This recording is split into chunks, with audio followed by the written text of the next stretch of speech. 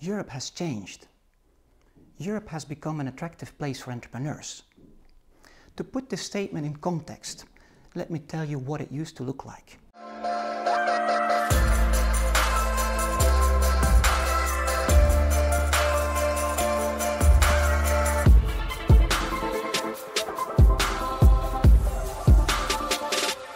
Hi, I'm Bjorn Tremmerie.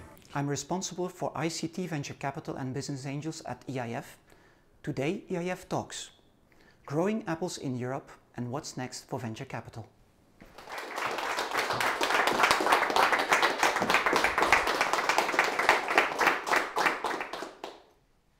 They say Europeans have no word for entrepreneur. But I've noticed a change recently. Old, unused buildings across Europe suddenly filling up with young, dynamic people working on laptops. Men with beards, women looking inspired. These co-working spaces are in Berlin, Stockholm, Warsaw, Barcelona, London, Paris. What's going on here? Where did Europe's technology hubs come from? Well, let me tell you, Europe has changed. Europe has become an attractive place for entrepreneurs. To put this statement in context, let me tell you what it used to look like.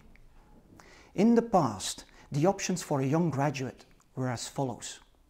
You get an MBA, you go compete with thousands of others for a job in a top investment bank, an engineering firm, a consultancy shop, and then you work there for the rest of your life.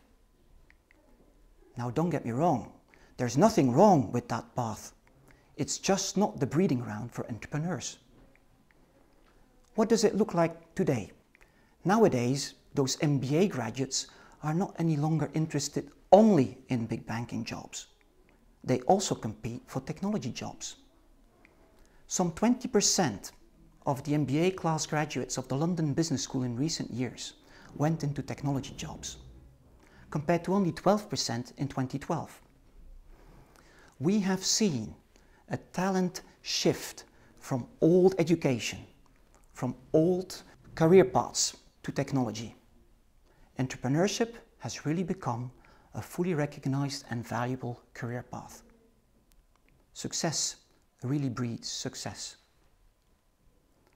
What has changed? The entrepreneurial ecosystem in Europe has changed. In the past, as a founder, for your startup you needed financing, you went to a bank. They said, you don't have any assets I can lend against. Go away. End of your dreams, end of your plans. Now, fortunately enough, in Europe, in the last 20 years, we have built an ecosystem that can now rival with the US and with China. How did this happen? Well, some 20 years ago, the European Investment Fund started making cornerstone investments in venture capital funds. This worked like a magnet. This cornerstone investment allowed private investors to invest. These fundings allowed funds to be raised. Thanks to these funds, entrepreneurs and founders and startups got financed. On the basis of preliminary success they had, more private investment flocked in, which in turn allowed to have more funds being raised. Nowadays in Europe, if you're a successful entrepreneur with a good idea, you will get funding. Venture capital funds, business angels, crowdfunding platforms, high net worth individuals, family offices, they are all competing for you, your startup and your ideas. But it took time. For a long time in Europe, we've been working off of paper valuations, but not any longer. In 2018, Spotify listed on the stock market at a valuation of $25 billion. iZettle, a Swedish payment system startup, got swallowed up by PayPal for over $2 billion.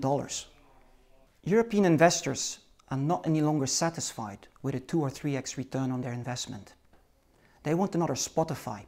They want another iZettle. Now in Europe, a good company that's growing can raise 100 million euros, and with that money on the bank account, you can go compete globally with the best of the best. So you're a successful founder, you just raised 100 million euros. What are you going to do with it? How are you going to offer something beyond your core product offering? How are you going to hire 1,000 employees?